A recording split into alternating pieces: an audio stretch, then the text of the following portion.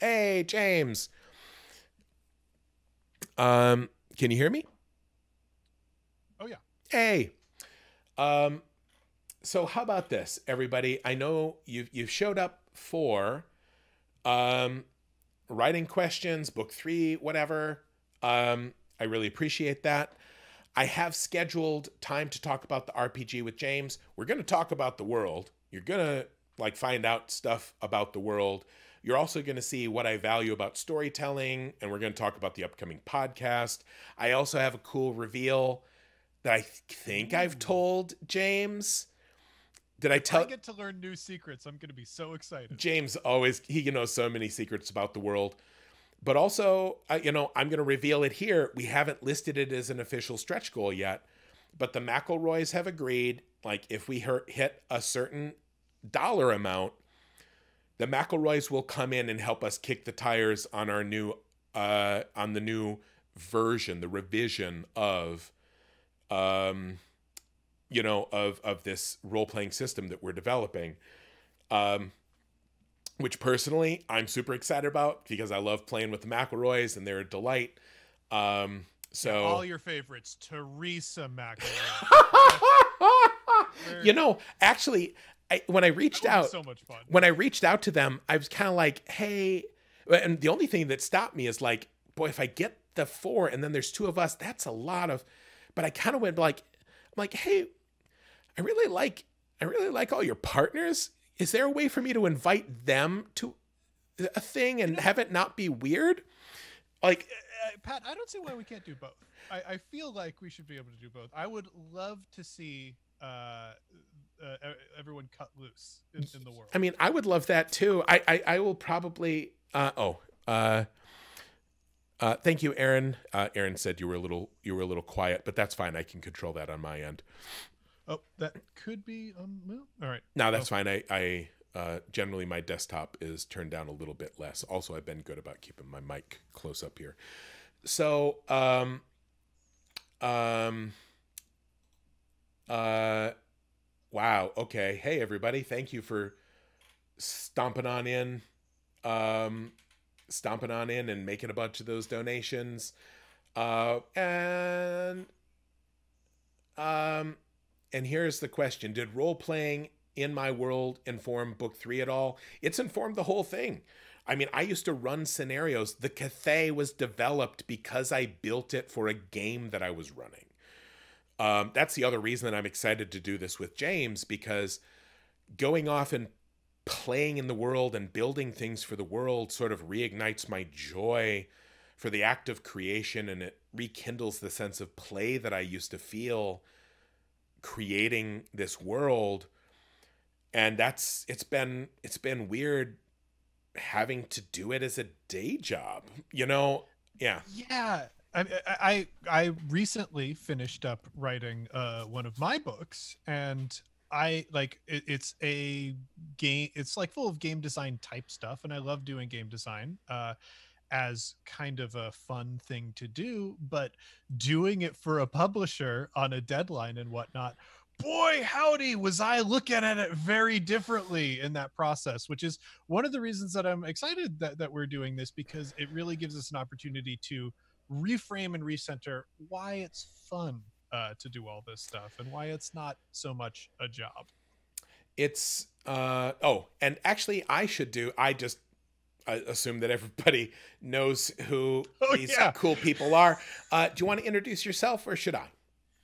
Yeah, I can introduce myself. We'll see how I do. You can judge me on this one. Okay. Um, I am James D'Amato. You might recognize me from the One Shot Podcast Network that I run. We are a network that produces shows about tabletop role playing games. I have two shows. I have One Shot, where we tour different role playing systems doing self contained one shot episodes. If you are a fan of the King Killer Chronicles, we recently played a very, very early play test of the game that we're about to talk about. For that show. It ran for 9 episodes. It was really cool. It's the longest series we've ever done for one shot, but it was so much fun. Pat was involved. If you want to know interesting things about Temerant that you haven't gotten to see yet, you can see some stuff there. My other show is called Campaign Skyjacks. It is in a fantasy world of my own creation. It is about sky pirates who accidentally their captain died, and they have raised his body as a zombie to pretend that he is still alive, so the crew doesn't turn on them and throw them off the ship. It is a lot of fun, and I hope you enjoy it. I'll say this just as a yes and everybody. I've played a lot of games. I've played with Ack Inc. I've played with Critical Role, played with a bunch of folks. The games that I've played with James have been, if not my favorite, then absolutely among my favorite. See, that sounds like I'm equivocating. I have said in the past, and it's been the truth, that like when I played Kids on Bikes with you, it changed the way that I thought about gaming. And it was one of the best storytelling experiences ever. Everybody listening to One Shot, listening to Campaign has changed the way that I've thought about storytelling in games. Straight up. It's there's such a joy. I love me Adventure Zone, but I will say this: I love Skyjacks as much, like straight up as much, like, and also like I keep up on Skyjacks way more. Like take from that what you will. Not that I don't love those good McElboys, but right now I'm all about the Skyjacks. So that is high praise. Yeah, as somebody who keeps up with Adventure Zone religiously. Yep. So I'm also gonna. Oh, I meant to sort of circle back and say, hey, I know a lot of you showed up for the writing Q&A and book 3 Q&A. How about this? I mean, see, and a lot of you are like, but wait, I still want to throw out my questions. I'll say you can keep doing that in the chat, but you're going to experience a lot of disappointment. Right now, again, we've sort of moved past that time slot, and now we're going to talk about this role-playing system. We're still going to talk about my world. We can field questions on that regard, but how about this? When we hit $200,000 in the fundraiser, I will schedule another writing Q&A and book 3 Q&A that we will advertise and people can show up for then. That's going to happen pretty soon, Pat. Yeah, I mean, how about this? How about this? I'm going to throw down the gauntlet. Do it. If you do it by the end of tonight, I'll do it for a solid hour and a half next time, so we have more time. Ooh. Okay, bring it. Bring Folks, it. Do it. I want to hear. And then I will announce it, and I will schedule it, and we'll let people know ahead of time so you can show up and be a part of it.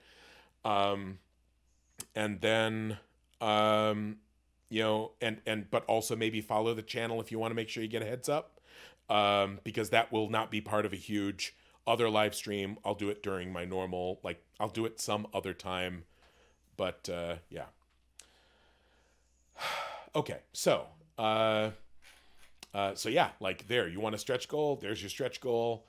And that's a good stretch goal. That's I'm happy to do it. I will admit it's kind of emotionally exhausting talking about book 3, because even if there's not pointed acrimony from the people asking questions, I do still feel like persistent guilt that I have not gotten you the thing that I wish I could give you and that you desperately want yet. But sorry about that. But let's move on. We're going to talk about games now. So James, it's been. Where did you want to start for this? Where did we want to start? Yeah.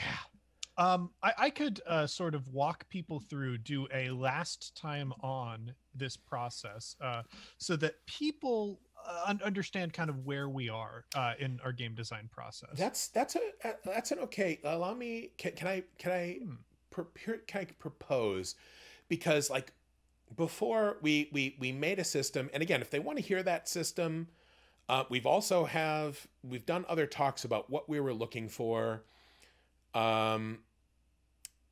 And what we wanted to achieve. Oh, here we go. recommendation for the 2000K stretch goal. We'll take questions prior. Oh yeah, let's lower the chat cooldown, please, mods. Bust that chat cooldown to 40 seconds. Also, Xanatos's recommendation is a good one. Everyone, if we hit 2000K by the end of the night, you will be able to submit questions ahead of time, and if like maybe we'll even have some sort of way of, I mean, if we get obviously a lot of duplicate questions, those will be ones that I answer first. Okay. But again, like, you know, this is for charity, so come in, donate, make the world a better place, win cool shit. Also, you'll get another stream like this if you want it. Here's my pitch, James. What if, because we know what we've done. Mm-hmm. How about, you know, and we know some of what we've done, what we like and kind of we want to keep. But for the purposes of this discussion, just because not everyone has come here with us, how about we talk about, and this is something that you've twigged me to. So in terms of this, it's like, I learned this by watching you, because I came in, I'm like, here's what I like in a game. And you're like, but what are you trying to accomplish in the game? What are your books about? You know? And I'm like, oh shit.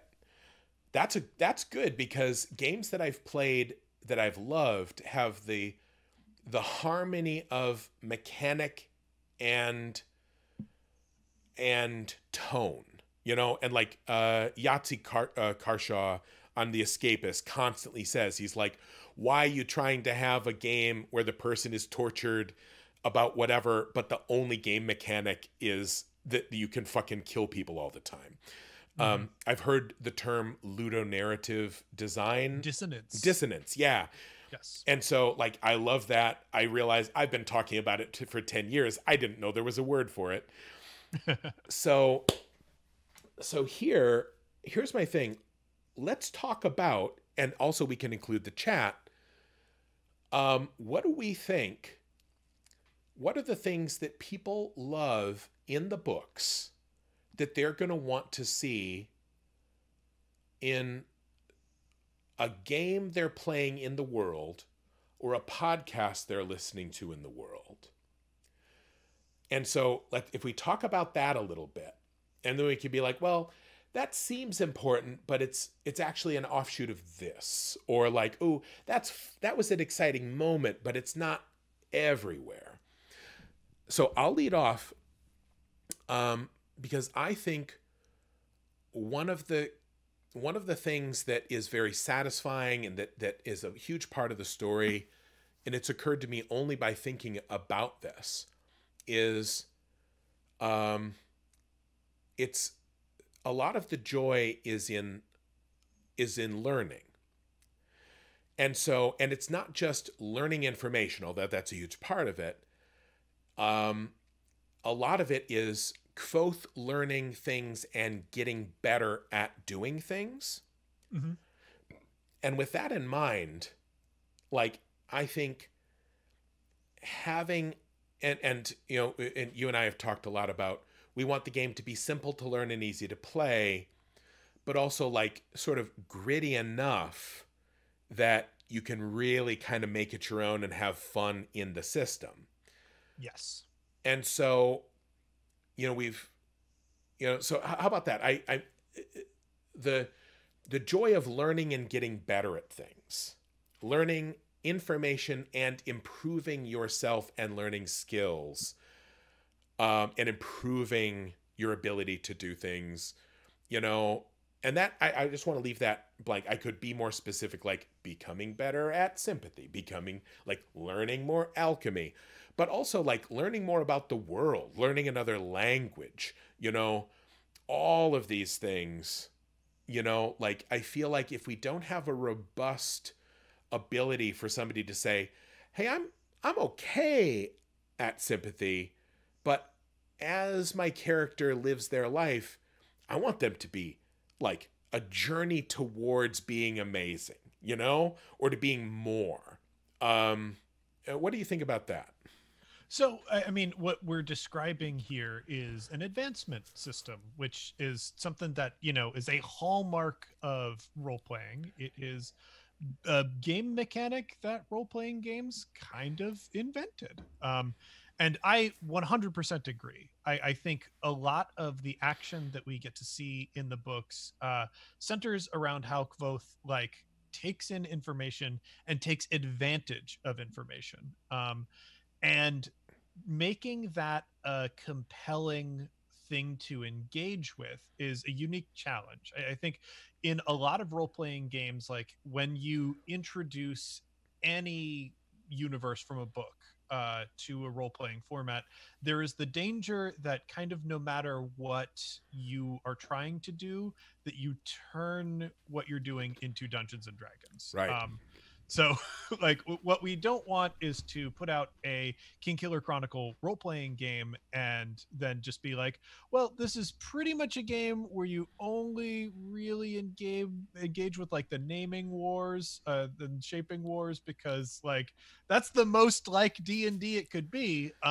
So yeah, we want to center around personal character experiences with this game, and particularly find interesting ways and mechanical ways for players to feel like their characters are being clever and are getting rewarded for discovering things, because that discovery is a big part of Kvothe's journey.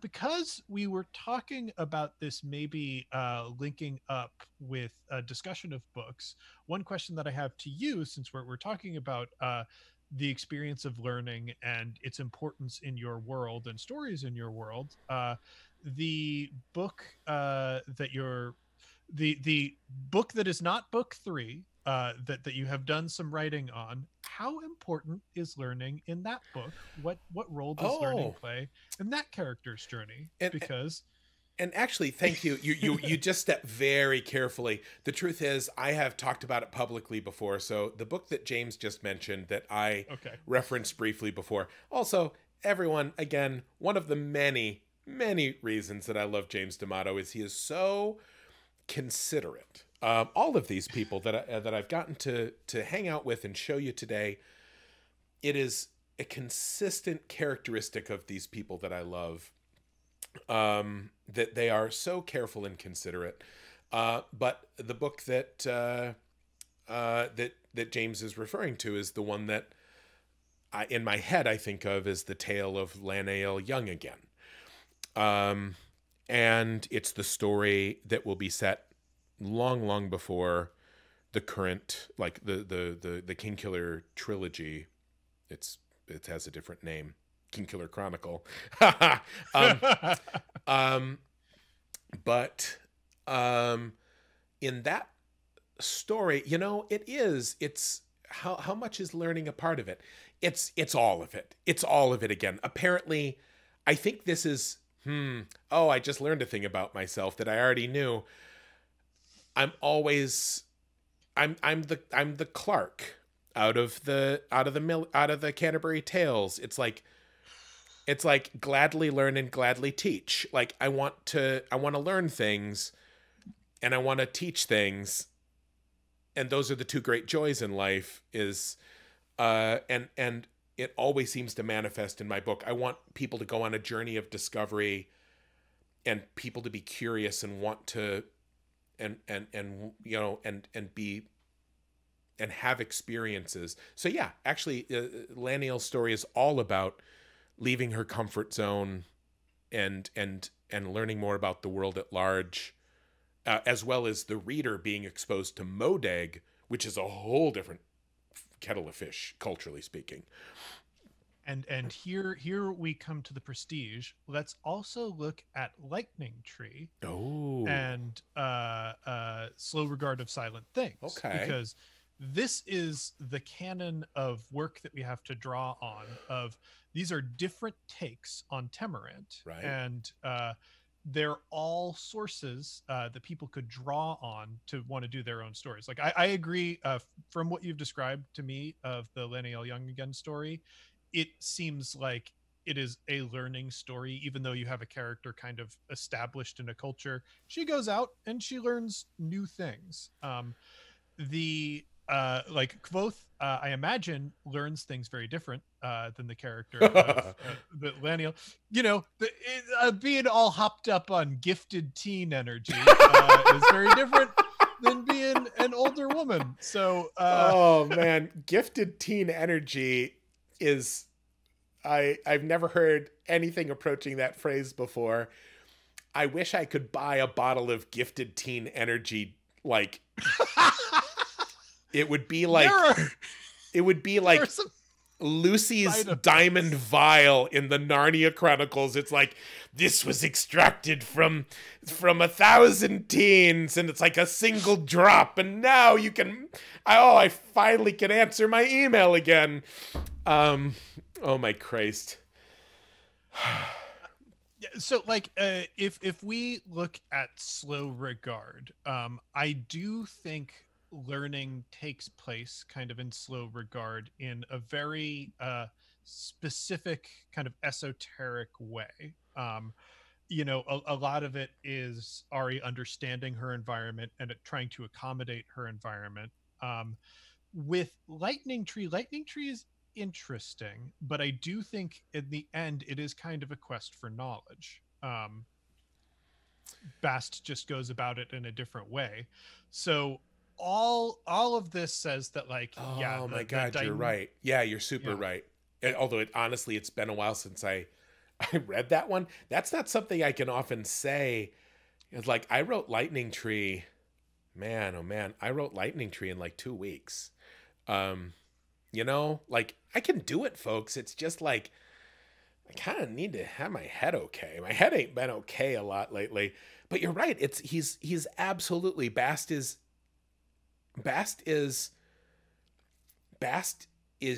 rearranging his entire environment so everyone brings him information, isn't he? Yes. And what we want to think about in terms of designing a game system kind of around this dynamic of the world is, how much time are we spending on specific instances of learning, how much attention is devoted to it, and how much dynamic action gets built around it. Something like Lightning Tree could either take an entire 4-hour role-playing session of Bast trying to hunt down the bathing location of a specific person, or it could be a single, you know, roll or mechanical resolution that's like, oh yeah, though I want to get this piece of information, and I accomplish getting that piece of information by having a relationship with every child in town who brings me like things in exchange for the chaos that I sow throughout the community. Although I would like to throw out, because of all the stuff that I've written, you know, I'm guessing, and quick poll of the chat here, how much like, how many people here in the chat didn't know I wrote a story called The Lightning Tree? If you could be like, oh, well, hold on, I just peeked in the chat. Apparently somebody... yeah, that's a lot of money. Somebody just donated like a ton of money. Thank you, anonymous donor. Also, that donation is matched. So that's double a ton of money coming into the everything. So good job. Oh yeah. And so a lot of people are like, yep, didn't know you did that story.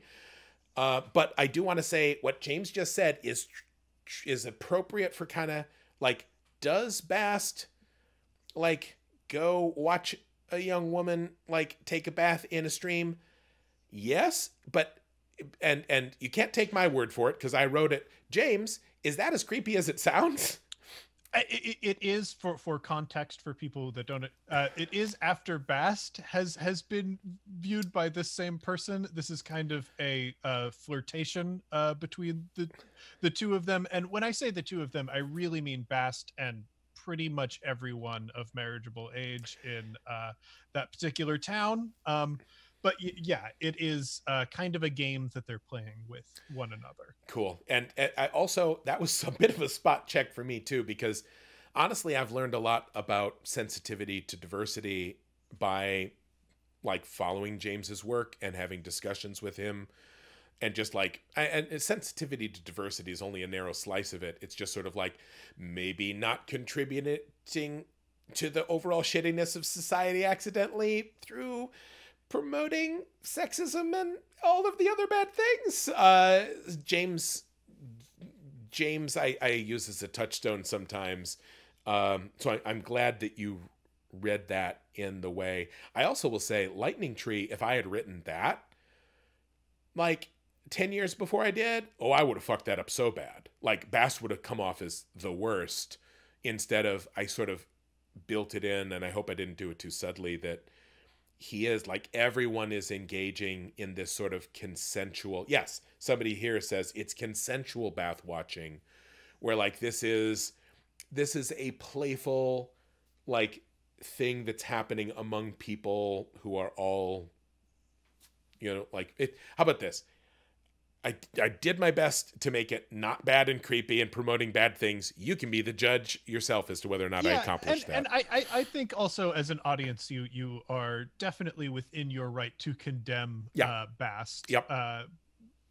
He is a complicated character, and regardless, this is about exchange of information between Bast and the town he is in. Yeah.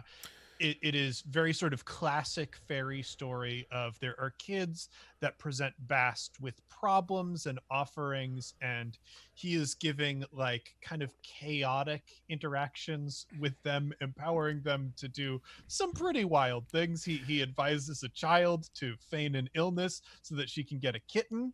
Oh my God, I forgot about that. Yeah, some pretty good stuff. Bast is like a clear fairy bastard in this to the highest degree.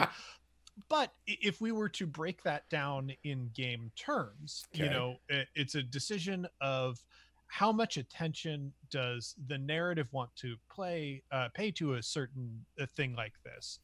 And we should also think about like what knowledge means to Kvothe at different points in his journey, because essentially system wise, I think there are some things that some pieces of knowledge that are permanent like skills and pieces of knowledge that are on your sheet, like sword fighting. That's a thing Kvothe learns and will use and reuse time and time again throughout his adventures. However, things like the social hierarchy within oh gosh, why can't I remember the name of the city? The mayor's city. Severin. Within Severin, yeah. Within the social hierarchy within Severin and like relationships between different nobles, it's clear that Kvothe learns that at one point, but we see him learn that knowledge and we see him use that knowledge, and it's kind of disposable. It's not something we need to write down and remember that Kvothe remembers forever. So like the way we treat knowledge, I think a good dynamic system will create a separation between knowledge that is something we always need to keep in mind when we're thinking of our characters, and skills that they have that they will use, versus things that become resources that we can acquire and then spend away. Yeah, and I like that thought, because I remember once I was playing in a game and like knowing, and here's just general something that took me ages to learn, everyone, if you like tabletop role playing or whatever. Oh my lord. Okay, we are at 199. Everyone, this is everyone, y'all. We almost topped out the matching on day one. Yeah. That's, although honestly, I think our matching kicked in because some people found the fundraiser. We had the page live a day or two early, so we could make teams and everything. And some people are just like, they're like, just like, you know what, I'm gonna come in and donate even a little bit early. And so some of the money people already donated was early. So I think we actually have some of that initial $100,000 of matching money will last later than anyway.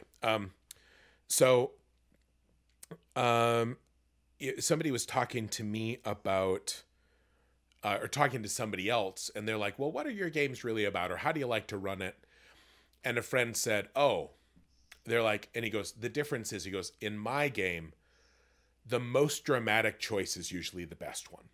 He goes, because I like to run a game that's pulpy, you know? So it's like, of course you leap from the, you know, from the tower onto the burning Zeppelin to have a sword fight with whoever, you know? Whereas somebody who's doing a much more, like gritty, realistic, like Joe Abercrombie sort of world or game, it's like, no, you better play real close to your chest and be real careful, and then maybe you survive with only a maiming injury.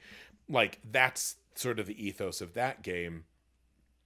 And so, but he said for Pat's game, it's always about, you need to know what's really going on so you can make good choices.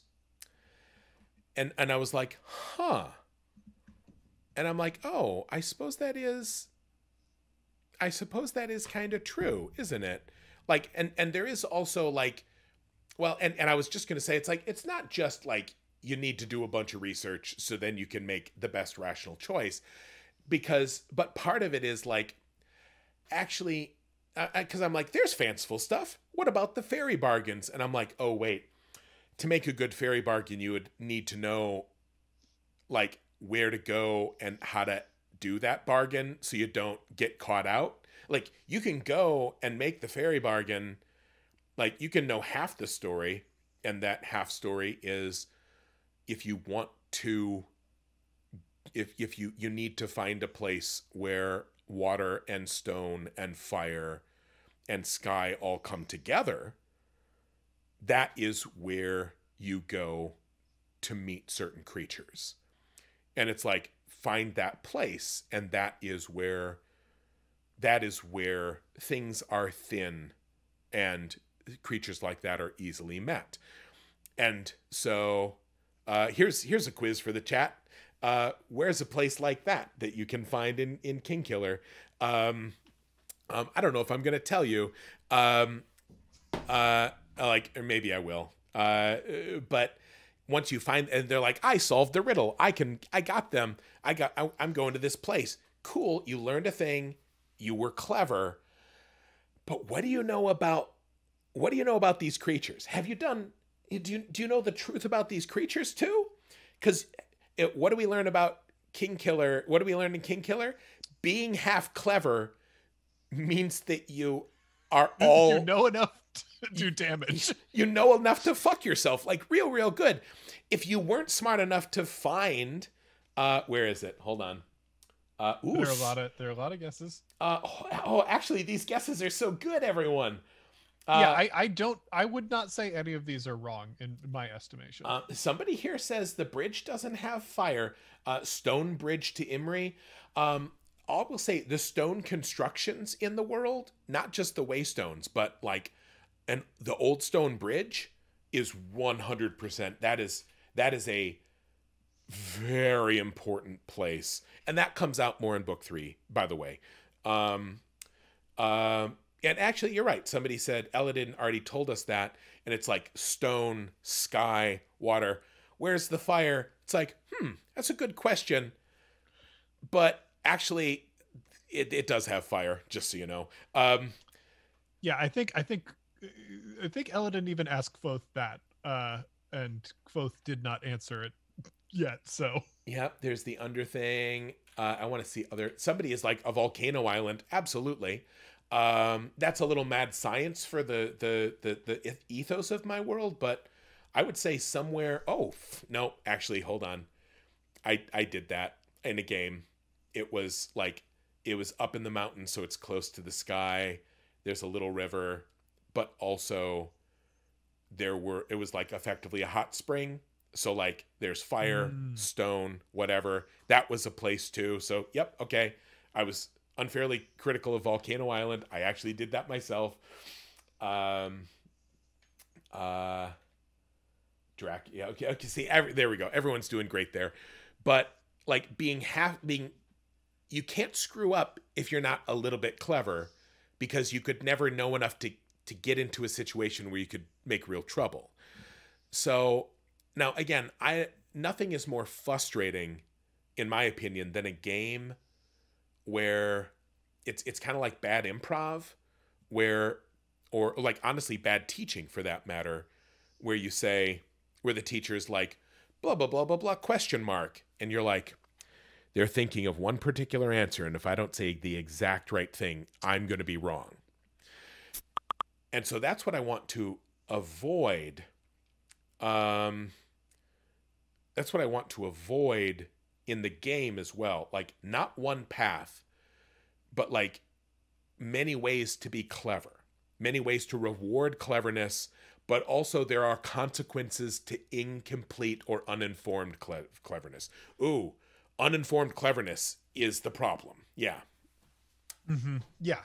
So this is for people who haven't followed along or listened to the podcast yet. Like, there are frameworks that we're already thinking about. Like, but what the central thing of the play testing that we've done so far is Pat and I are both kind of in agreement that there wasn't a good core mechanic in place yet. And especially not one that interacted with this dynamic very well. There were things that I was more compelled by originally in the design. One thing that I want for a King Killer game is for dramatic things to be possible and always on the table, and for characters to bring their traits and abilities to the forefront, and essentially be able to do things without being denied those things by randomness. So I didn't focus on a core mechanic, and I borrowed an old John Harper trick. John Harper designed Blades in the Dark and so many other wonderful role playing games. He says, when you don't have a mechanic yet for a thing that you're designing, just replace it with a coin flip, and that'll do for now. And so that's what we did. And then Pat shared with me a board game that I have come to love, and I know Pat and his boys love, and that is Quacks of Quedlingburg. Uh, I am very excited about this game and the sort of mechanical contribution it's made to our process.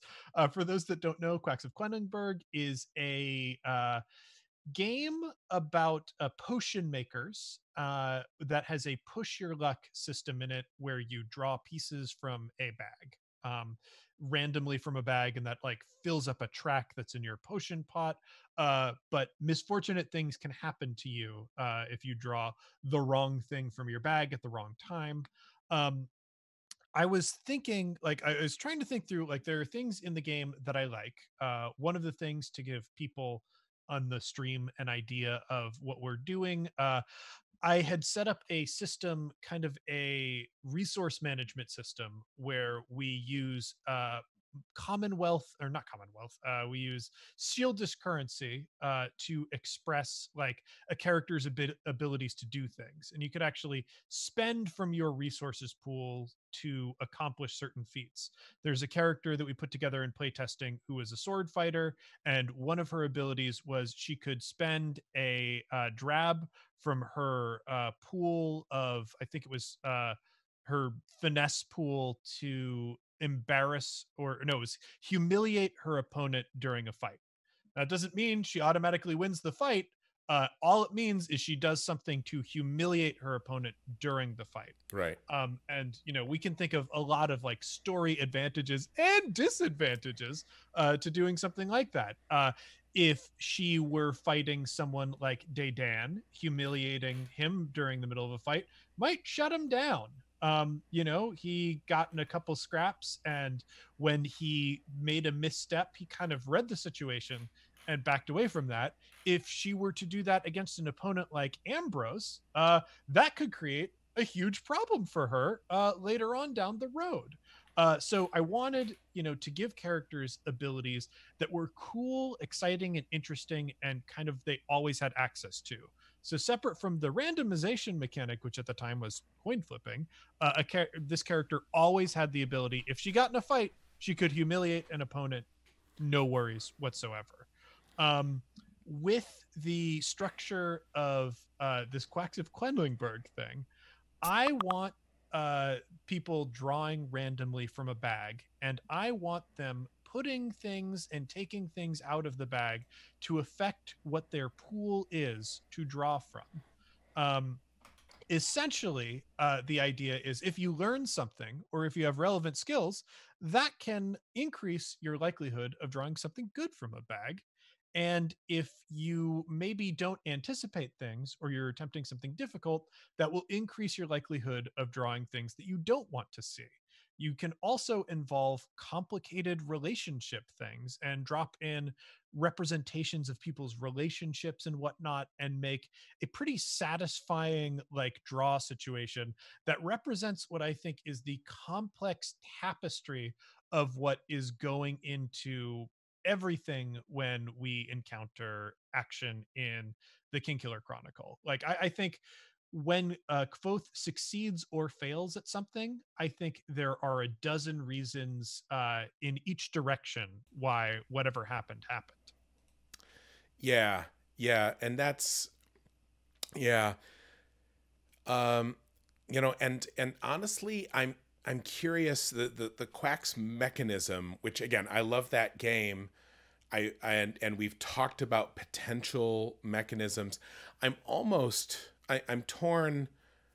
I'm torn between um I'm torn between wanting to like get a system and refine, because that's what I tend to do. That's my revision process.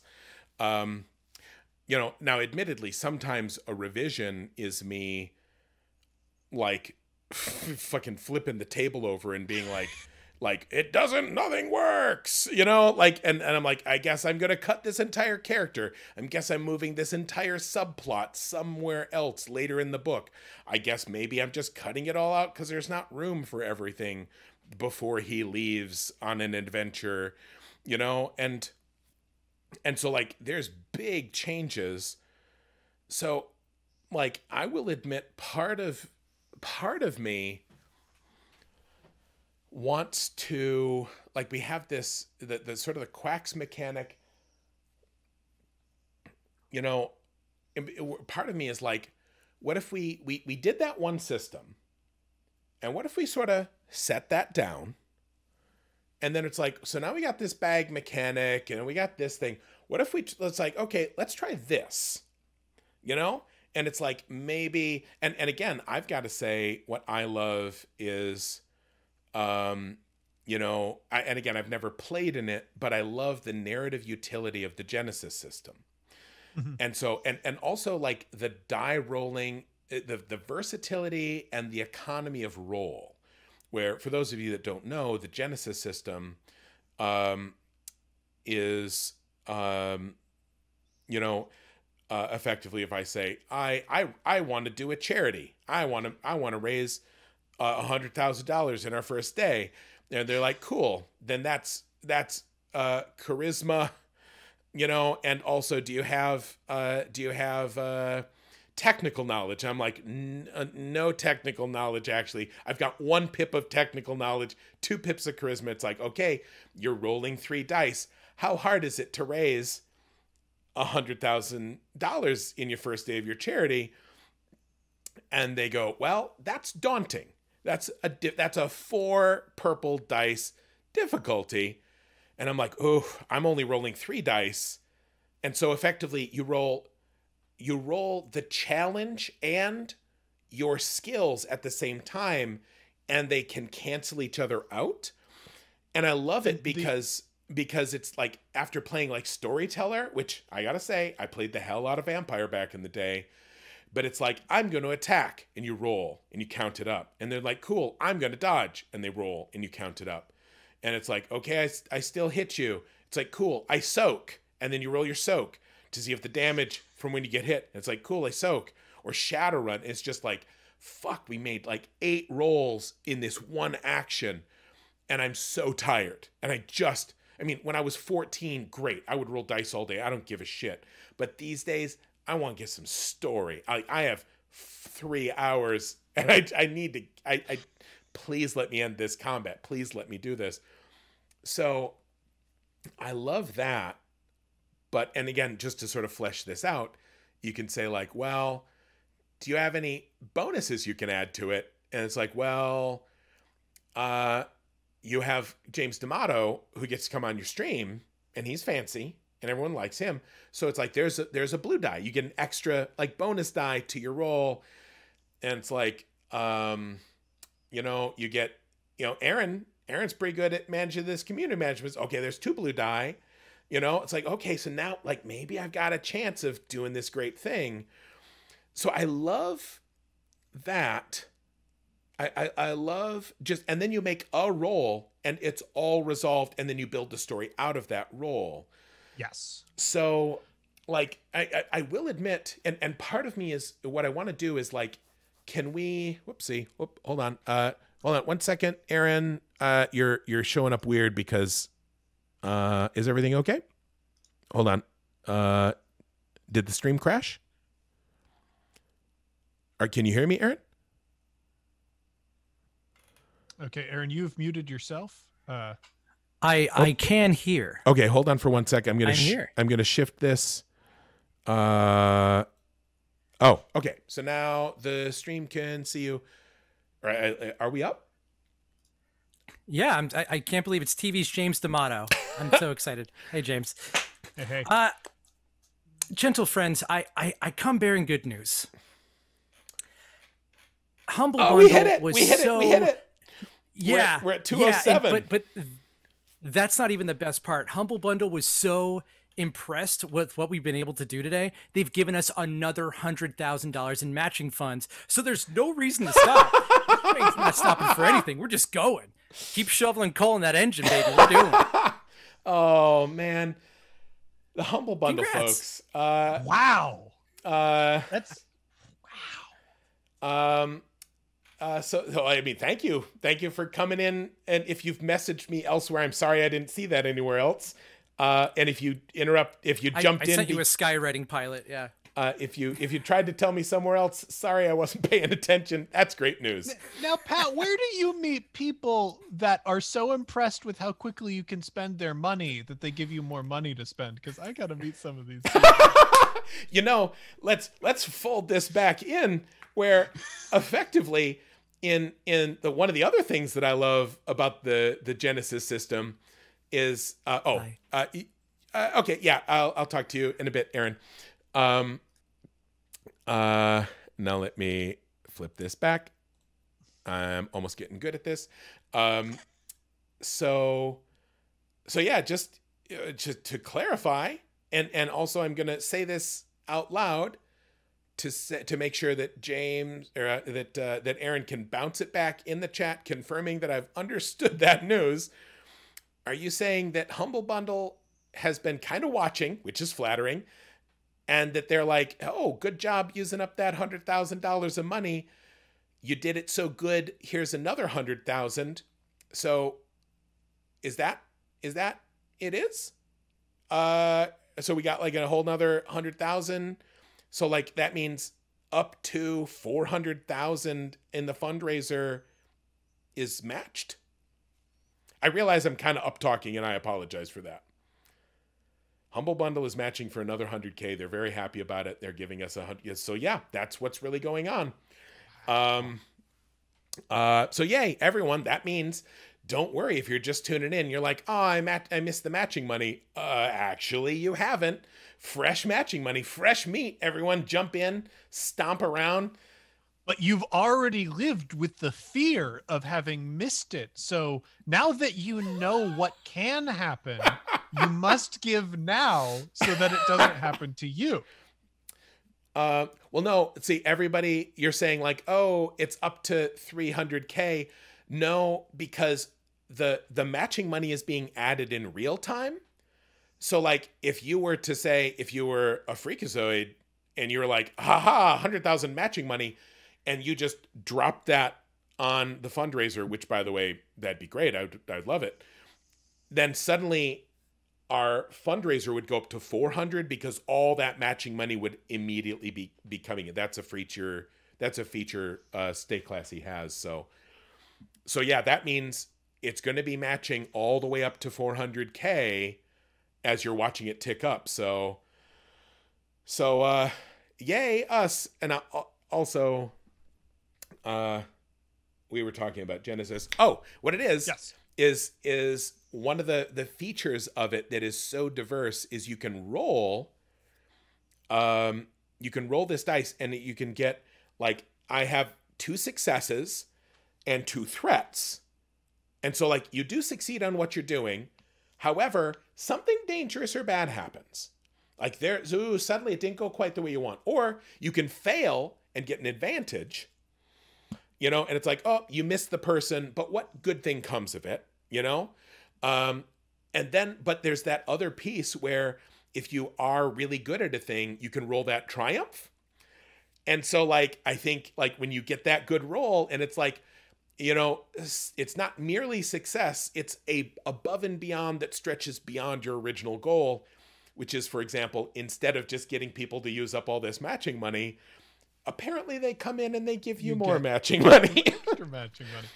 Yeah, so that is something that, to peel back the curtain a little bit on Campaign Skyjacks, we use the Genesis system, and the things that I find convenient about it are the same things that Pat does. I love that Genesis allows me as the game master to assess every roll, and I can emotionally sort of in that moment decide how difficult a thing should be. I can look at each situation and I can go, oh yeah, it should be really easy for Kvothe to, you know, talk his way into a library, or actually it should be really easy for Kvothe to see that somebody is trying to trick him, that Ambrose does not wish him well and means him harm. But he's just been whipped and he's drugged, so that is actually going to be a hard roll instead of what should have been an average roll.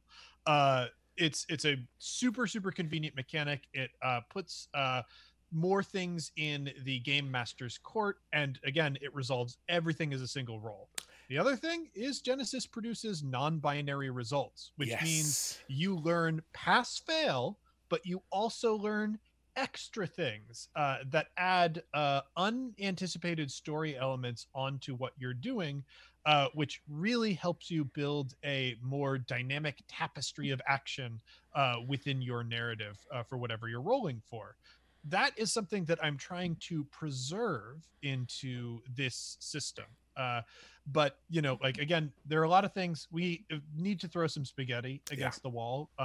I do think we should probably, one of the things that I wanted to do early on was try different role-playing systems, just put King Killer in different role-playing systems and see what we liked and see what we didn't. I definitely think we need to play a King Killer thing in Genesis to see how that rolls out. And I even have an idea of how we could incorporate the sort of quacks mechanic into a version of the Genesis, like, resolution thing. And so how about this? I think, because we're getting to the end of the time, and I really appreciate you being willing to go a little late, you know, start a little late and come in a little late. Vihart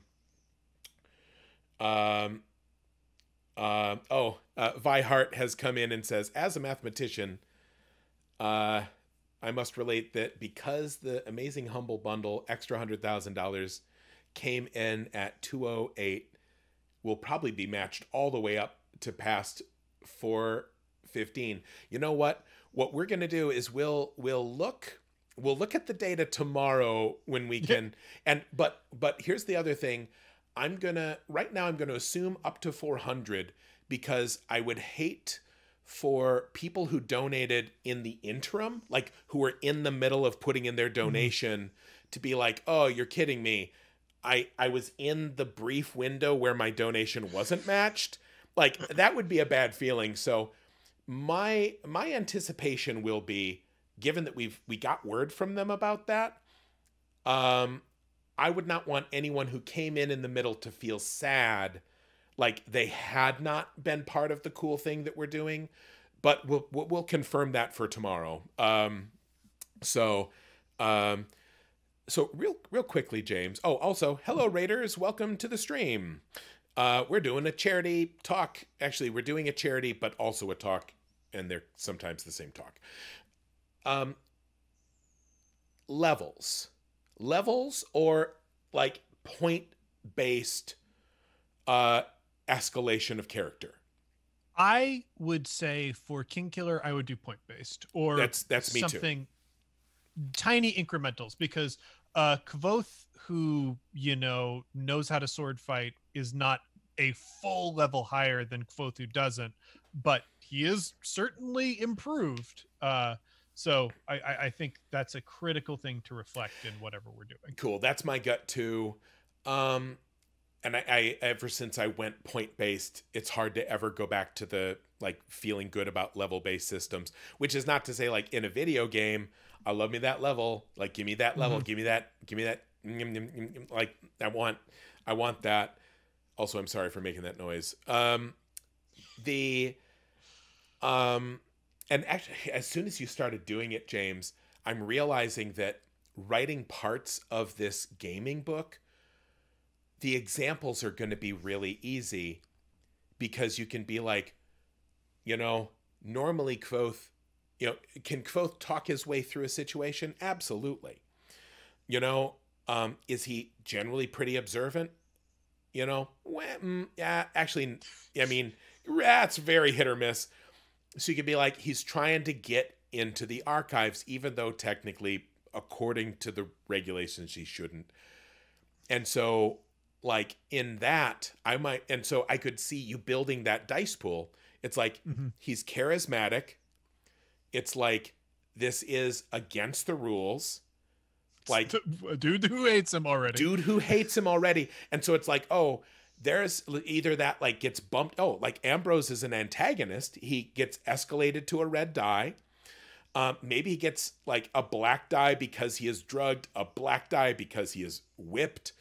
And so, and then you roll it and you're like, haha, he succeeds with a disadvantage and a despair. Yep. And the despair is that like, you were the huckleberry here, man. And it's like, and he sicked Lauren on you and you're fucked. You're not ever getting into this library. You did get in. That's what you were aiming for. The despair is like, oh no, it broke so bad. And then the two threats are the fact that in addition to all that, he took your fucking money and he doesn't even need it. And you needed it so much. That's how that role plays out.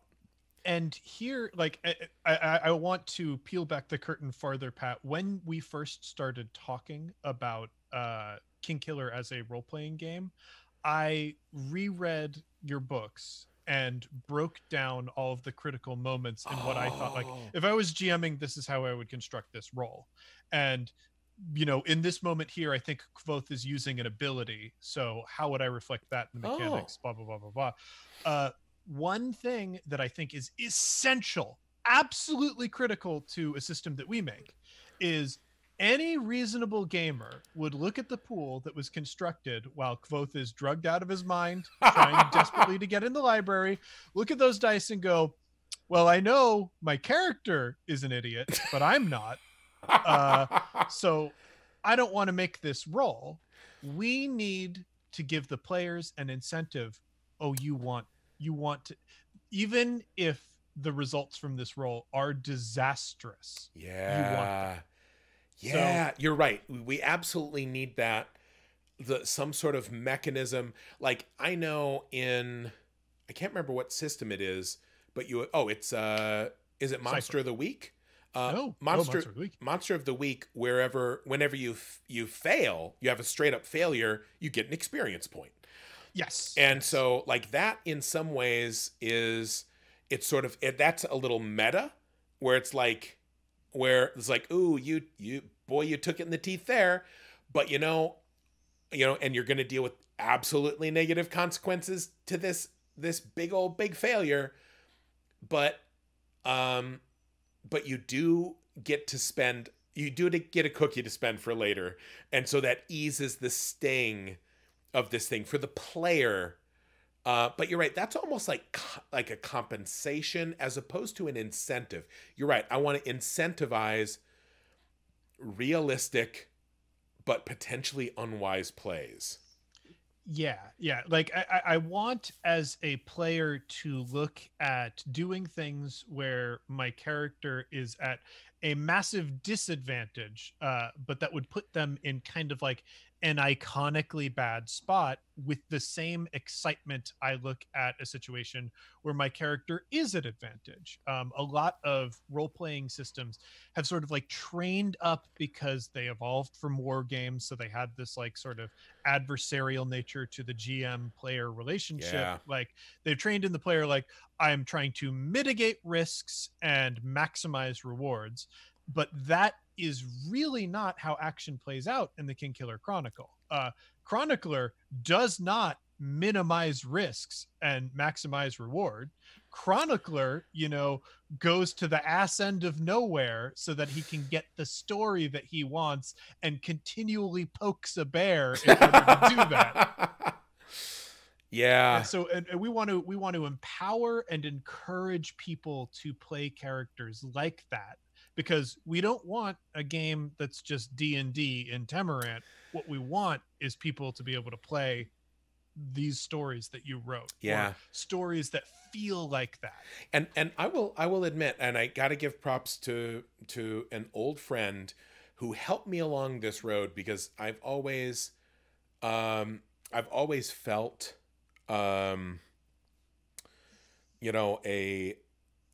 felt that gamers typically go through sort of a journey, like a lot of, and like mine has been like, oh, I'm 12 years old and you're playing D&D. And so you want to be as powerful as possible and have all the coolest shit. And that's natural, there's a reason they call it adolescent power fantasy.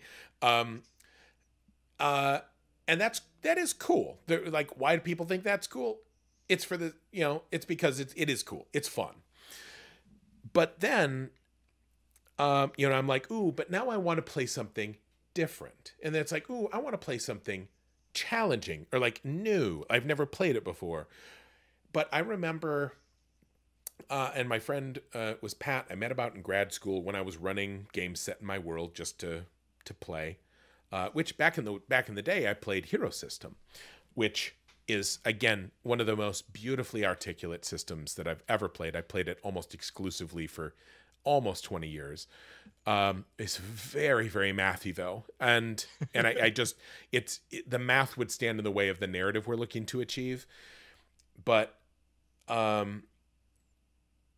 what I remember this friend, and I'm like, okay, you're all from the university. You're out to make your fortune in the world. I need one of you to be like a noble's fourth son. And other than that, like, who wants to do what? And somebody's like, ooh, I'll be the noble's fourth son. Like, I got $50 and a kick in the ass and that's it. But he's like, but also I want to be a namer. And I'm like, cool, we can work that out. I've got rules for that. And somebody else is like, ooh, I want to do this. I think it and he was an engineer. He's like, I'm down on the sympathy. I want to do sympathy. I'm like, cool, that's you. And then my friend is like, he's like, I want to be a hunchback with a clubfoot, and his name is Claude. And I'm like, he's an alchemist, and I'm like, we're having the birth of heroic characters. Why are you trying to play someone that it will be very hard to be a burgeoning hero? And all discussions of diversity or representation aside, because I was like, don't you see what I'm trying to do here? This is a all of you, like a coming of age story or whatever. And I remember, and there was such joy, and it was the smartest thing I ever did was like fight my own instincts and say, okay, cool, fine, do whatever you want. And Claude was in there. Claude wanted to be a hero, and Claude, they were facing down the mayor, and then he pulled off his mask and there's a shadowy, terrifying thing underneath. And he's like, brah, and then jumps like, and he's like, and like leaves the decaying dead body of the mayor and apparates through the wall, you know, onto the roof to just like gets through. It's like is discorporates, and Claude's like, I'm a hero, and like smashes through the window, like jumps through. Is like, I'm gonna have a rooftop daring midnight chase. And I'm like, make your dex roll, man. You built this character to not be good at this. To not be good at this. And I'm like, make your dex roll. And he didn't make his dex roll. And dude like skids out and falls off the roof. And the fact that I remember this moment, and it's been 15 years, you know, it's been 20 years as one of my fondest moments running for a character. And I will say, I've played games or run games for a lot of characters that I love. And I love Claude. I love Claude like as much as any character that I've ever run a game for. Claude was amazing. I loved Claude. I rooted for Claude. Claude constantly, his reach was beyond his grasp. Is that the phrase? He strove and failed and was brave and failed and tried and failed. And I'm like, I love this game. I love this person. So yeah, let's find, but also part of it will be the way we like present the game and present the rules. It's like, hey, joy in failure. Can we find joy in, boy, man, if we can find joy in failure, can we teach this to everyone? Because if only I could be happy at failing at so many things like I do, right? Yeah, I mean, that'll definitely be something that we have to teach. Like we have to teach like the attitude of the system. There is a brilliant John Harper line in Blades in the Dark where he's trying to convey to his audience like, this is how this game is meant to be played. Blades in the Dark is a role-playing game about thieves who operate gangs in a very gritty, terrible city. And he said, you should be playing your character like you stole them. Oh my God, that's great. And that really sets up a thing in your mind, because like John Harper imagines you will play through a character, you will burn through a character, the story will still be there, but you are going to break this person down as they strive after a goal. And Jason Morningstar wrote in Fiasco that these are characters with high ambition and poor impulse control. Like all of that sort of frames you of like, oh, okay, that's how this game expects to be played. And we're going to be kind of negotiating with an audience like, this is kind of, hey, you enjoyed both stories, you enjoy like his heroic narrative. This is kind of the narrative meat that's making that work. And part of it is he fucks up a lot. He's got a lot of great things going for him, but he makes big mistakes all the time. It would almost, I think this is a bad way to represent this. Somebody here in the chat, I think they nailed it, with the in-world language. People are like, somebody, Fuzzy Raspberries, says, you're trying to play a beautiful game. Play a beautiful game. Yes. And I'm like, yes. You know what? That kind of nails it. And again, I think the bad mechanism would be something like at the end of the session, it's like, it's like there's a box. It's like, did you fuck up? And if you didn't tick that box, then like maybe you're not sort of rewarded as much. But that's not the right way to do it. Where it's like, I don't want to make it purely transactional, but also if you get what you grade for, so if it's not in some way rewarded, you're right, incentivized, I want to encourage some behavior, not punish the lack of behavior. So one of the ideas, like with a Quacks sort of centered system. Actually, can I pause briefly? Yes. Fair warning, I just peeked at the time. I've kept you longer than you've committed to stay. I'm fine with this because the interstitial times are kind of they're like, and I specifically told Aaron when he was scheduling this, I said, please don't schedule anyone directly after James, because I love talking to James, and we'll just keep going. So, but if you're busy, if you got to go, I don't want to. I am at your disposal. First of all, I'm here for charity. I'm here. I get to finish this stream and go, well, I did one good thing for the world tonight, at least. So actually, there's my segue. Man, you're a good, like, set him up, James. I'm going to knock him down. One good thing for the world today, you say? Well, hey, everyone, if you haven't heard the pitch, not only am I here to talk to, like, my good friend, James D'Amato. James, I realize I'm tangenting off of my tangent, which is my brand, but I just said my friend James D'Amato. That's a thing. Over the last 10 years, I'm like, what is friendship anyway? Because it used to be that I had, like, friends, but they came over to your house and you lived in the same town and you always did things with each other and you were in the same comedy troupe and you were roommates and you were always in this soup, and so you were always there. And then I left that world of college, and which I lived in for, like, my entire adult life. And then, like, suddenly all of my friends were scattered around, and also a lot of them were professional people, and I would see them at conventions and only rarely. And so I started to be like, well, I know this person, I like them, but, like, my little boy once said, who wrote that book you read me? And I said, his name is Neil Gaiman. And he goes, do you know him? And I'm like, well, I do a little bit. And he goes, are you friends? And what he was actually trying to get to the point where he wanted to ask me to send him a message, and that message was, you sure know how to write a spooky story. But he asked me that question, and I went, I don't think we're friends. I like him. Like, we can message each other. We've hung out.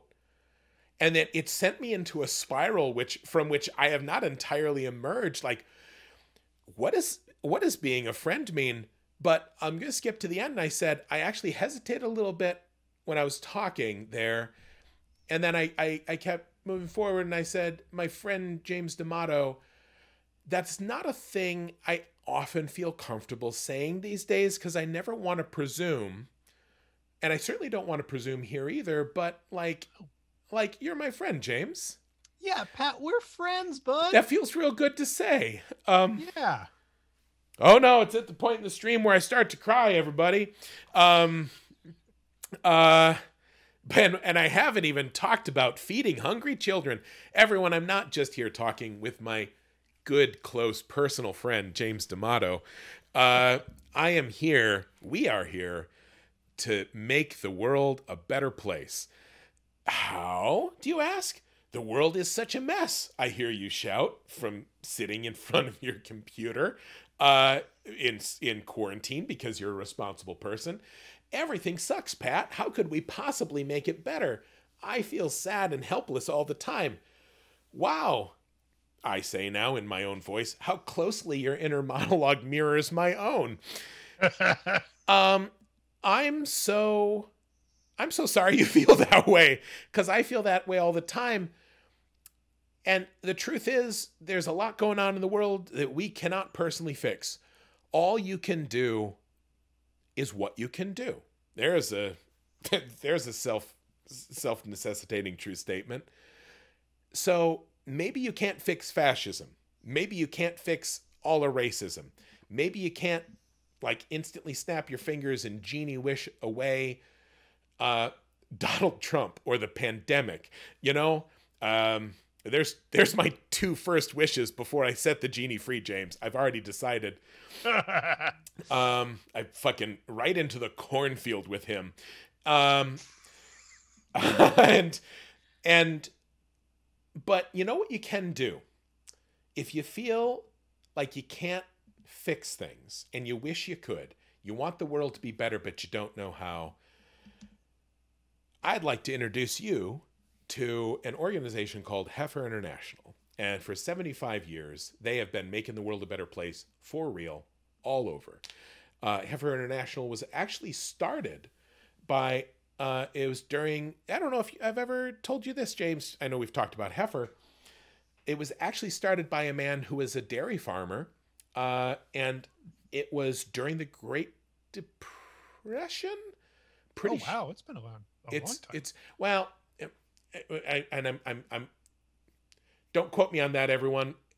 I'm 10 and a half hours into the stream, but it was in a bad time, in a bad place, and there was effectively a line of people, and because he's a dairy farmer, all of these children were lined up to get a cup of milk. And he was giving every one of these kids a cup of milk because, like, otherwise they wouldn't have food. And he was doing this to help. And then he said he had a revelation, and he said, I realized that these kids didn't need a cup, they needed a cow. And so he started, and that's why it's called Heifer International, because dude started with cows. And he started trying to find ways to get people livestock so that they could have food security. Man, everyone, I've been searching for that phrase in my head. It's so pivotal to everything we do with Heifer. Food security. Knowing where your food is coming from. It's something that if you live in a place where you can kind of watch a stream on a computer, you probably don't have to worry about food security in a lot of ways. Although increasingly it is actually a problem here in the United States as well, especially with some of the economic problems, especially with the pandemic. But what Heifer does all over the world, including here in the US, is they help people achieve food security, economic independence, and self-reliance. And they do it 1,000 different ways because they don't try to cookie cutter the solution. They don't assume that one size fits all. Heifer goes in, works with the community. They learn their culture. They learn about the ecosystem. And then, maybe some people come to them and say, hey, we want a bunch of sheep to eat those sheep. And it's like, how about you raise sheep and you milk sheep, and then you have wool, and then you have industry, and then you make money, but we'll help you. It's like, also, do you know how to care for sheep? And they're like, nope, we're just hungry. And this is all a bullshit, fictional, whatever. But like, they go in and they help people understand. Yep. Okay. I was right. 1944. Wow. Oh yeah. Heifer's been around forever. They're bona fide, right? They have bones. They guaranteed 100% everyone working at Heifer International possesses bones. I lost the thread of that little story I was telling, which is great because it was a bad story. Heifer goes in, gives a family a goat. Suddenly, that family every day has milk for everyone to drink. That's calcium. That's protein. It's calories. Also, a goat produces a gallon of milk a day, which no matter how much you like milk, you're not going to drink a gallon a day. It's extra so you can sell. That means you have a revenue stream. Suddenly, you have food security, source of income. Also, the small business that you've been given, which feeds you every day, has a babies. Spoiler alert, goats do babies. Goats, they fuck. And so these goats give birth to more goats, and then you have more goats that give more milk, and then everything gets better forever? That sounds silly to say, but it's actually how Heifer works. They give people chickens, and then the chickens lay eggs, and they teach them how to incubate the eggs and get more chickens. And then they have a lot of chickens that lay eggs, and they eat eggs, and they sell eggs, and everything's better forever. Except it's better than that, because Heifer also teaches those people to pass on the gift. It's a core part of what Heifer does, where they say, eventually you're going to be okay. And when that happens, you owe it to us, to yourself, to the world, to pass this gift on. So once this family becomes really self-reliant and they can eat all the time and things are better, they go to their neighbor and they're like, hey, what do you know about chickens? Hey, what do you know about goats? Let me show you how to make a pen out of the local materials, because now I know how to do this. They spread knowledge, they educate each other. And there are parts, places in the world, famously in Nepal, where an entire village of women get together every year, and they meet. There's another nearby town, and they meet with those women, and they teach those women how to take care of goats and how to build a pen and how to plant crops that the goats will eat. And then there's a big deal, and they all they put on their fanciest clothes, and they take the baby goats and they go to this village, and they give these the new village, they give all these women their goats, and these women are like, this is it.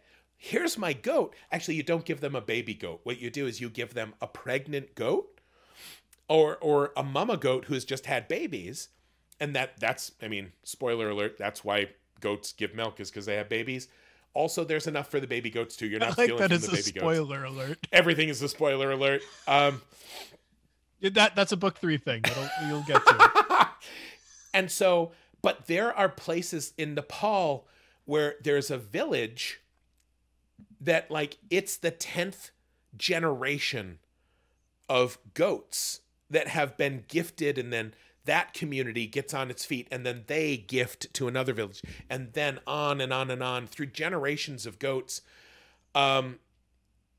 It is, here's the phrase I use a lot. It's like an avalanche of good moving endlessly into the future.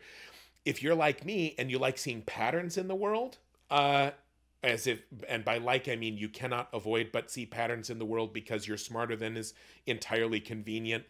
And so you look at the world and you're like, oh my God, fascism and racism and the pandemic, and I've done the math, and global warming, and oh my God, we're fucked. It's getting worse and worse. Let me provide a different narrative for you, because that's what I do. Imagine a world where food grew on trees, and then you gave someone trees, and then they plant more trees, and goats gave birth to goats, and then people shared goats, and people taught each other how to take care of goats, and suddenly everyone has food because we all got along and we all shared and we all took care of each other, and everything gets better forever until we all have more and more and everyone's healthy and happy. Well, it doesn't seem like there's a lot of room for capitalism in this world. There, but all right. There is carefully controlled and moderated healthy capitalism, or at least a sensible economy. Like, one of the things that, thanks again for I don't think you meant it as a softball. Heifer goes and talks with farmers, and they're like, hey, we noticed that you make chocolate. Would you like to sell it directly to people who will treat you better than fucking Hershey's? And so they have these farmers form collectives that increases their selling power, and they team them up with people who want to make really high class organic chocolate that's ethical fair trade chocolate. And then suddenly the farmers maybe get more farming techniques, and they get good business hookups, and also they know how to unionize and collaborate. And so suddenly the farmers make more money, and also with the more money goes into the community.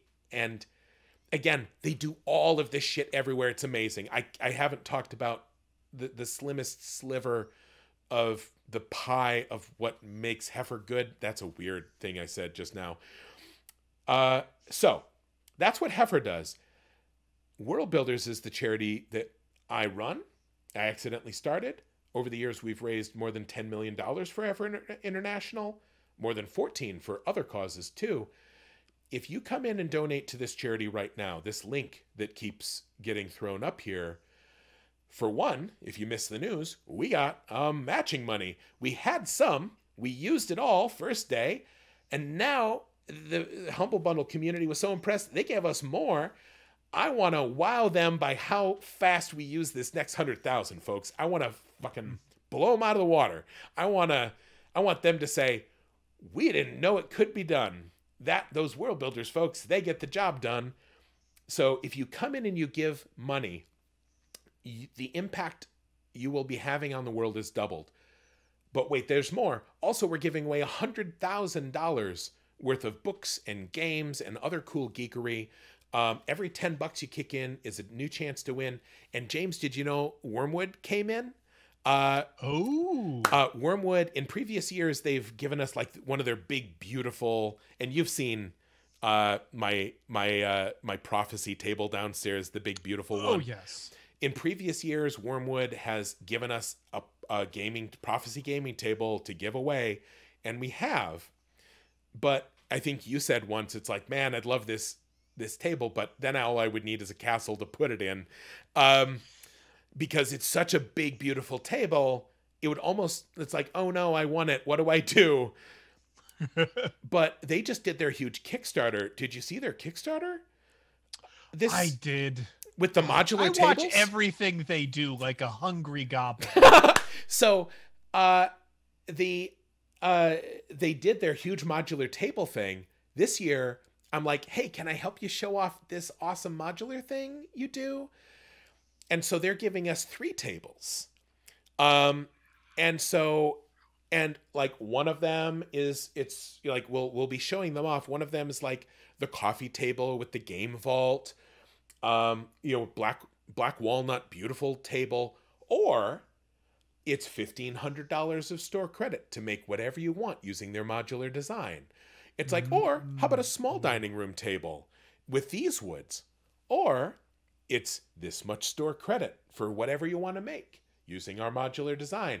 And then there's the Papa Bear table, the biggest one. And it's like, how would you like, here's all of this or this much store credit to make a big, beautiful table with whatever woods you want in whatever shape you want using our modular. So 3 chances to win a table that you get to make whatever you want. The table of your heart. So if you live in a tiny place, make a tiny table. If you already have a lot of dark wood in your house, make it out of dark wood.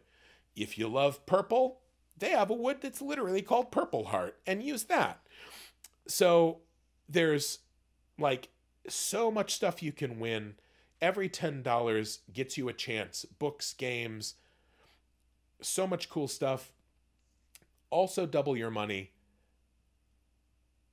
Last but not least, if you come in and you donate, $20 is enough to give a family a flock of chickens. It will change that family's life forever. $30 gives honeybees, which would increase the production of a farm or garden plot by as much as 300%. $60 is fruit and nut trees, preventing soil erosion, providing shade, conserving water, and providing food diversity and cash crops. $120 is a goat. $250 is clean water. $1,000 provides biogas stoves for an entire community. There's so much you can do. They do so much with so little money. If you come in with whatever you got, and I understand a lot of you are on hard times. It's a bad time in the world. It's a scary time. Holidays are coming up. I super get it. But I will say, right now, we're getting matching money. So kicking in $20 is really $40, double the good. But here's the real thing. Here's why I keep doing this. Here's why I stick at it, even though it's a lot of work. If you come in, you put some money in, and I've been saying it a couple of times. I don't know if I've had any takers yet. If you come in and donate this money, and what you know is that Heifer will take that, and then children will wake up in the morning and they will drink milk before they go to school.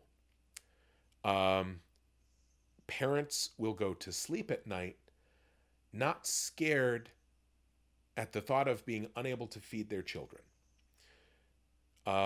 People will drink clean water. Little girls get to go to school. People get to do meaningful work that benefits their family and their community. You will know that you have helped do this. It's a hard time, and it's easy to feel helpless, and it's easy to feel hopeless. And if you need to not feel that like I do, doors open, come on in, and if you donate and you don't feel good, I will give you your money back. We're going to leave it in the fundraiser. I personally, Pat Rothfuss, will then, if you're like, man, I gave $120 for a goat, like you said, and I thought it'd feel good, and then it didn't. I'm like, that's cool. I said I'd do it. I'll do it. I'll give you your money back. No problem. Heifer will still get it. Guaranteed. Pat Rothfuss, feel good, money back guarantee. I'm really curious if anyone will take me up on it, but I've said it, so I'll do it. So jump on in. I want to use up this matching money. Also, if you donate here on the team page, I'm giving away a bunch of stuff that is exclusive to this team page, like a lot of the old currency. James, I found full sets of the old currency. I knew I had a couple, but it turns out I had enough to, like, I put one in the lottery, and even the old gold mark. I've got some of the silver talents. I found a bunch of stuff when I was digging through my vault. So we're giving away original art, handmade tack sets, all bunch of stuff. You'll see more of it later, but if you donate here, you're eligible for daily drawings every day, as well as all the stretch goals we unlock, as well as this matching money. The end. Come on in. The charity's good. Come be awesome with us. You will feel the best. You'll feel good. The end. I have no strong closer. Thanks for sitting still for that, James. I talked way longer than I meant to. I love hearing you go off on Heifer. It's something you've probably pitched it a dozen times today, but you mean it each time, which is it's always great to be around for that. It's sort of like you never get tired of talking about your kid. Although Heifer is not my kid, I love. It's sort of like, I know a cool person. It's like I never get tired about talking about One Shot. Like, you guys are a source of joy in the world, and you do good work, and I just want everyone to be in on your business and watch your cool stuff and eat up that delicious everything that you make. And there was a question in the chat that I wanted to address. They're asking if One Shot has a team page. We do, but in true ADHD fashion, I haven't written it up yet. Skyjacks comes out tomorrow, so it will be ready for tomorrow for us to jump on. But we're planning some pretty cool stuff to do for this year. I'm very excited about it. Pat's already worked on a little bit of the stuff that we're doing for it, so I'm jazzed about it. But yes, that I'll have that up tomorrow. Just watch my social media at One Shot RPG on Twitter, and I will tweet out the page when it's ready. I will say, everybody, James is a delight, and the work that he does and the people he works with are also delights. So if you're looking for more good stuff, if you insist on being on Twitter, try to mitigate that pain by following these people doing good, beautiful things. Everybody, you're jumping in, and it warms my cold, dark coal of a heart. Thank you, everyone, for jumping in. I feel bad that I'm not reading every name and blowing kisses to all of you. Y'all are amazing. Oh no, Gray, why are you still awake? Okay. Sleep. Gray, you need to be awake tomorrow when I'm sleeping my Odin sleep. Okay. Boy, I talked a mile there. You've been keeping a better eye on the chat, and you probably remember better what we were in the middle of. We probably should only do like another 5 whatever minutes, and then I think I've got Nate next. So So an innovation that I wanted to yeah, talk yeah, to yeah. you about. I was trying to think of like what is compelling risk reward, what is fun to watch people.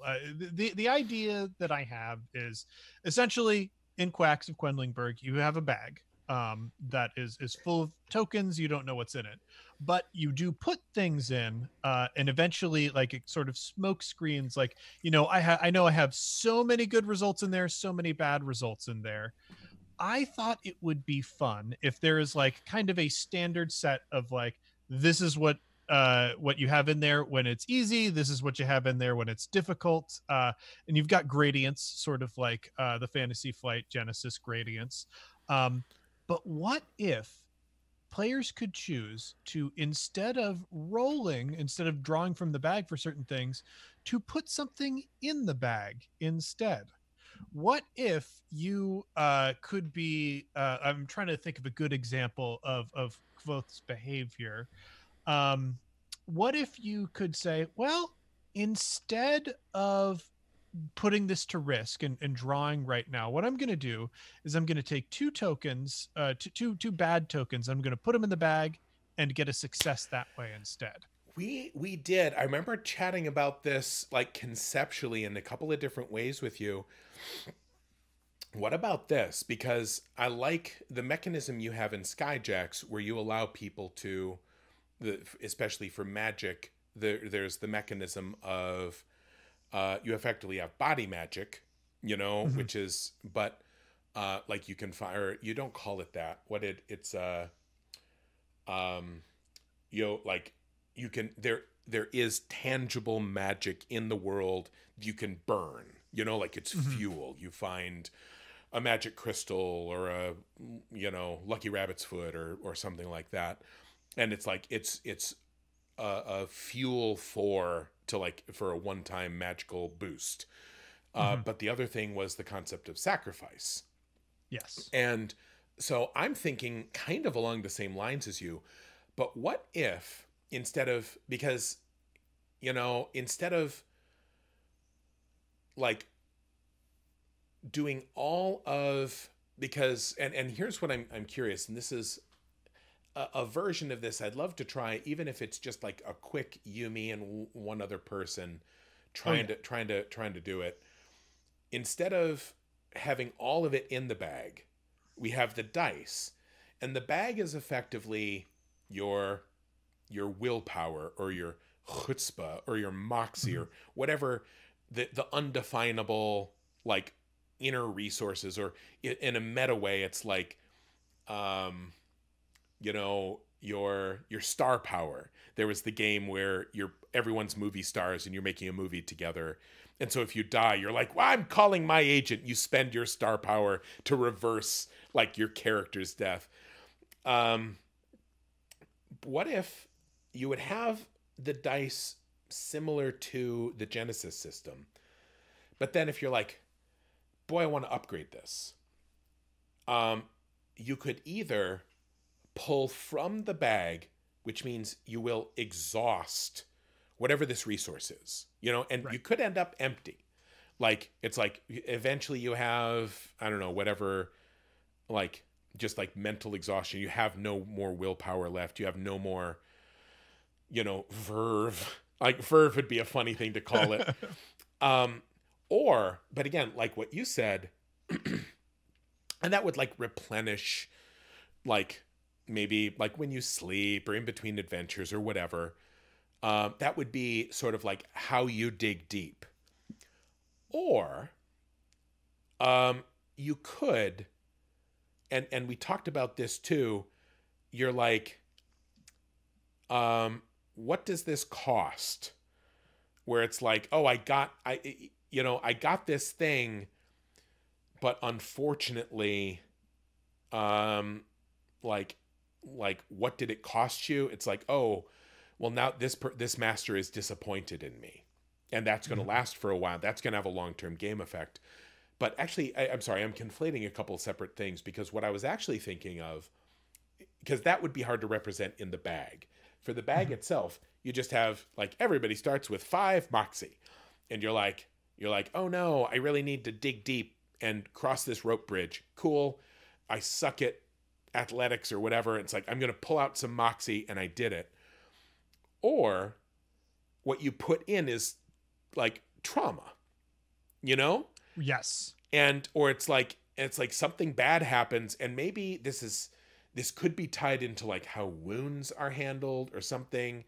It's like, or because I love the thought, like, hit points are so ephemeral. It's like, oh no, a dragon tore me in half. Oh, but I drank a potion. Nothing matters. Superman died, but nobody cares. Like, nothing is permanent. But the thought of, because I love fate worse than death. I love, narratively, by the way, I love long-term consequences, for whatever. And so what you could be like, oh no, this bad thing happened. It's not like I lost a hit point. What you get is like, like bad knee, Yeah, that is like, so that is one of the things that I think works in the bag system really, really well, is the idea of considering during a roll, like, well, you're rolling against Hem right now, and you've got a long-standing relationship with Hem. So there is a specific thing for that represents that goes into the bag.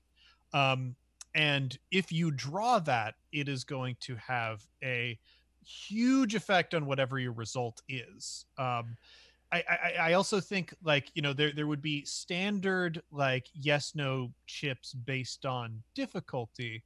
But if you do things like, well, I am going to skip sleep because I have to study or whatever. Yes. You can add like that extra chip to, like, ooh, that's another potential bad result because you took a temporary thing to get a right now benefit, and you're going to pay for it in the future.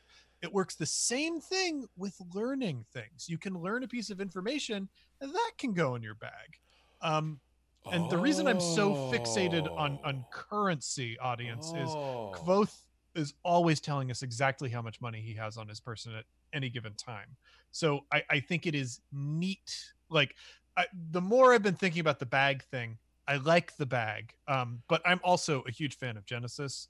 So we need to throw spaghetti at the wall is a big thing. Yeah. But like, the bag has solved some problems for me that I'm very, very excited about. Yeah. When we hit that McElroy goal, though, I have no idea what the best choice for the McElroy goal is at this And point. like, honestly, yeah, because they know that, you would laugh at the email that I sent them, and I'm like, hey, everybody, you interested maybe coming in, playing a game in my world? We're developing the system. We've knocked some of the rough corners off. We'd love to get your thoughts on it, just for you to try it out. And then I sent it, and I'm like, that seemed a little stiff. And then I sent him a follow-up, and I'm like, just to be clear, Temerant is the name of the world that Kingkiller is in. This is a Kingkiller game. I'm asking if you want to come in and fuck up my world, a little bit. And I'm like, and then I sent that, and I'm like, is that too crass? Is that too familiar? So, like, no matter what I do, I always feel like I fucked it up. I trust that it was familiar, but not too familiar. James. I cannot, goddamn you and your strong closer, because now we are at 11 o'clock, and I'm pretty sure Nate is teed up. Thank you so much. Again, I'm so excited to do this game, and I'm so excited to do both the some of these individual fun podcasts, but also to develop the system and do it long term. If y'all want to find me, you can find my stuff over at oneshotpodcast.com, or go to your favorite podcast app and search for One Shot, where we had the Kingkiller run, or Campaign Skyjacks, which is my ongoing series. If you are a fan of Patrick Rothfuss, especially because of goals that we hit last year's fundraiser drive, you will be interested in episodes that are coming out within the next couple of weeks. So get ready for that. We are getting very close. I'm excited. Oh, I can't wait. I cannot wait to share all of this. I'm excited too. I've been catching up on Skyjacks. That's what's been keeping me going. So thank you again, James, and I hope to be talking to you soon.